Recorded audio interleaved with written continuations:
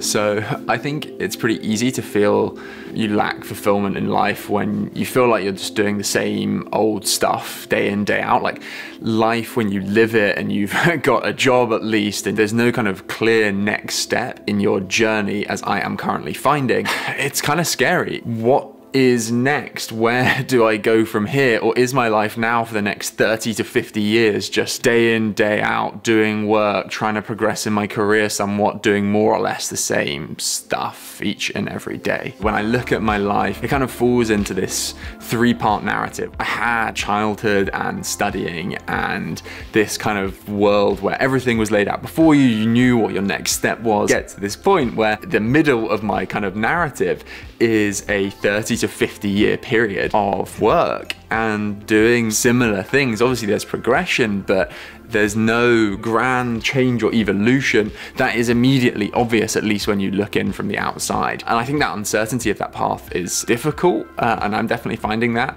And the third part of the narrative is then like getting old, I guess, and having like more time again to do the stuff you want to. And you get to that point in your life and it's like, yeah, okay, like I've worked all this time, so I've achieved the end destination of being retired and having money and being able to, provided like I don't have crippling arthritis in my knees, go and do some traveling. But surely like that cannot be a destination that we're focused on at this age. We surely need to find fulfillment in our day-to-day lives every single day, even in this middle section of our story. And these were exactly the thoughts that I was having just a couple of weeks ago, walking along the train platform on my way home at around 11:30 p.m, having worked a really long couple of weeks and thinking, you know, like, what am I doing? And I was listening at the time to an audiobook, Grace Beverley's Working Hard, Hardly Working, and she mentioned this idea of self-actualization.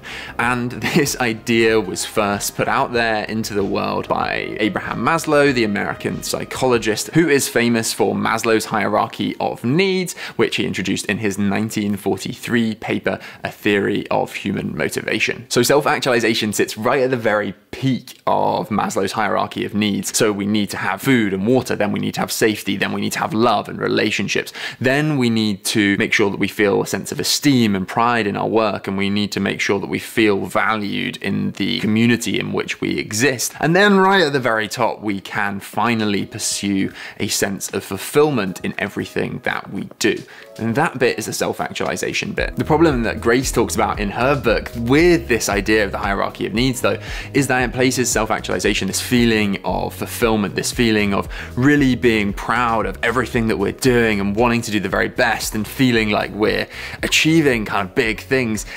It's right at the top, it's right at the end destination once we've done all of these other things in our life. And that means that it does feel exactly like that, like a destination to be reached, like we will somehow feel fulfillment once we have done all of these things, once we have achieved our goals, once we have got to a place, once we've got literally to the summit of the mountain that we're all climbing. And that takes away from our ability to self-actualize on a daily basis, to find fulfillment in the everyday. So I want to share with you the 4 habits that I've really been building over the last year, and I hope that these 4 habits will help you build into your daily life a sense that you are actively for yourself creating fulfillment, creating self-actualization as part of the journey, rather than conceiving of it as the end destination, the pinnacle at the top of the mountain at the end of your journey. So my first habit is to make self-actualization a daily action. It's something that you can do, and practically that means that each and every morning I have so far this year been starting my day either on my commute to work, or when I'm walking to the gym, or when I'm on my morning stroll, by thinking actively about places that I'm gonna find fulfillment in my day and things that I'm gonna do that are gonna bring me not only joy but move me closer to the goals that I've set for this year. The things that I at the end of the day then will be able to reflect back on and feel like, yes, I did that, and I feel really good about where I'm going in that part of my life. So to give you an example, at work, I absolutely love having the opportunity to talk to more senior people and share my ideas and really feel like I'm contributing. So I have actively been trying to seek out opportunities where I can really add value to them, and on one of the matters I've been working on every time there has been a point that I've been asked to look into and they've been like, okay, can you just research this? I've actively made an effort to then call the associate afterwards once I've sent my kind of finding email just saying like, let me just talk you through this. And I've built up a relationship with this person. I'm not taking their time. They respect me and know now that I'm able to add value. And that's because I really enjoy talking through things, adding value and feeling like I'm really involved. It would be so easy for me not to do that, to feel like, oh, that'll come later in my career. I'll find that sense of fulfillment in 3 years' time when I'm more senior. But fundamentally, I can create that for myself now. It's something I find fulfilling. 2 important points. You do not have to find every or even the majority of the things you do in your day-to-day life fulfilling in order to be self-actualizing. Everyone, including Grace Beverly, who's a CEO of multiple successful companies, including me, who makes videos and does all this like seemingly cool stuff. Like, there is so much rubbish that comes with running a business or being an influencer or doing a job or being a student. Like, everything has bad elements and you don't have to love all of them. But what you do have to do is actively seek out ways in your daily life to build in the things that you love doing. You're never too early in your career or in your life to be offering to do the things you are really good at and really enjoy doing and find fulfillment doing.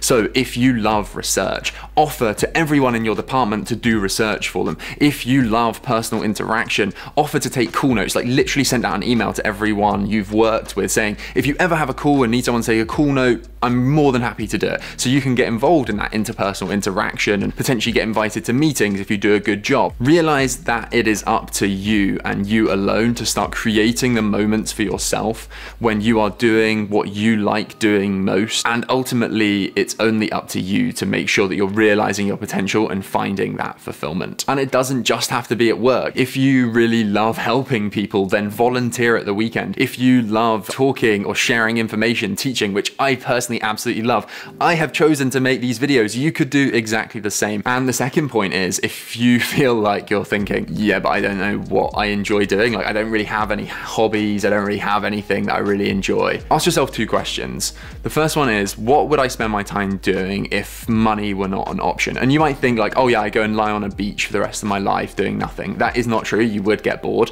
Like, what would you actually choose to do? And then on top of that, I think you can also ask the question, what are the activities that when you're doing them, you find you lose yourself, you don't feel the need to eat or sleep, you just kind of get into this rhythm, and once you're going, you don't stop. Think about those 2 questions. What are the answers and what activities do you enjoy doing? And then find ways to do those activities. It doesn't matter in what context really, it just matters that you're doing those things that you're good at and that you find you lose yourself in. Next up, I think it's absolutely crucial that we all get into a habit of finding fulfillment in multiple areas of our lives. I think we tend to focus excessively on the idea of a single purpose, the idea that you have to find your passion, you have to find the one thing that you really love, and that will bring you fulfillment. Scrap that. Realize that you can find fulfillment in being an exceptional parent or brother or friend, in talking to your friend when they're in a dark place and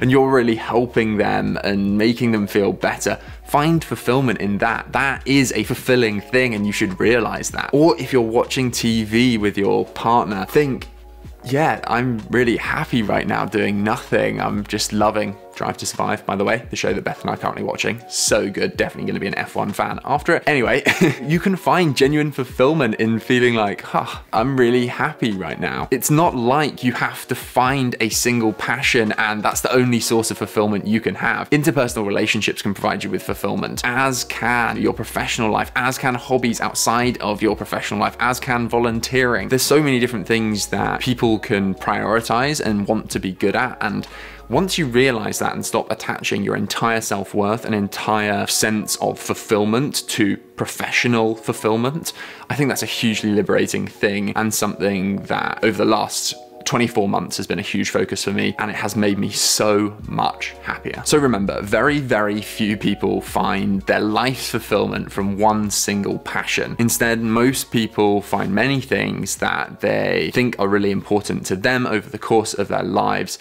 and then they actively seek to feel fulfilled in doing those things. Third is to build your circle of positive influence. And that means thinking on a daily basis about the people that you associate with, disassociating from the negative, basically moaners who do nothing but find problems in their lives and don't try to solve them. And then at the same time, trying to build up positive influences that you are consuming in the media. I think it's almost impossible to feel fulfilled when you are in a team that is focused on negatives, that does not do much to try to solve its problems. No one in the team is finding fulfillment in anything they're doing because they're just constantly moaning about everything that is wrong. It's so hard then for you to break the mold and to be positive and to feel optimistic about those things. So I think build that 2-track strategy as a habit really in your daily life, thinking, is this person a drain on my energy? And just interact less with that person. It doesn't mean you have to break up with them and say, I never want to speak to you again. Just talk to them less, spend less time with that person. And on the flip side, spend time with positive people, with people who are also pursuing a sense of fulfillment, who find problems and want to solve them. And second, everyone pretty much has access to videos on YouTube, hopefully mine, podcasts, audiobooks, reading, papers. Everything that we're consuming is a choice as to how we see the world. Find things that in your life give you positive influence and motivation to find fulfillment. And my 4th and final habit is to be patient. I have in the past made myself feel deeply unfulfilled because I generally focus on relatively short periods of time. I'll have a bad week or a bad month at work because I'll be working doing something that isn't hugely fulfilling, that might be, you know, a bit of a dull task, frankly. And I'll then focus on that, having been really busy, and just decide that, you know, I'm completely unfulfilled by life and I really hate it. And then like 2 weeks later, I feel so much happier and better with things and suddenly start to feel really fulfilled because I'm doing more interesting things at work and I'm doing stuff outside of work. I think being patient and having the kind of realization that actually your career is a very long time. This middle piece of the narrative is actually relatively longer than we often feel like it is.